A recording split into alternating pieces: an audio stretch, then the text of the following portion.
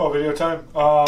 Had a good one on my mind I wanted to talk about was if treatment should be excruciating or painful.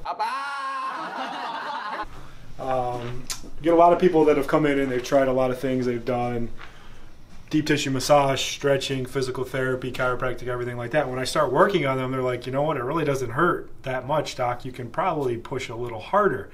That's not the case. For effective treatment, it should not be excruciating. If it's excruciating, the practitioner usually isn't very good at what they're doing. They're pushing too hard, they're being too compressive, and they're not getting an effective treatment on you. So judging how you feel and it's excruciating is not a good catalyst if you're actually getting proper treatment. So don't tell the person to go harder and deeper.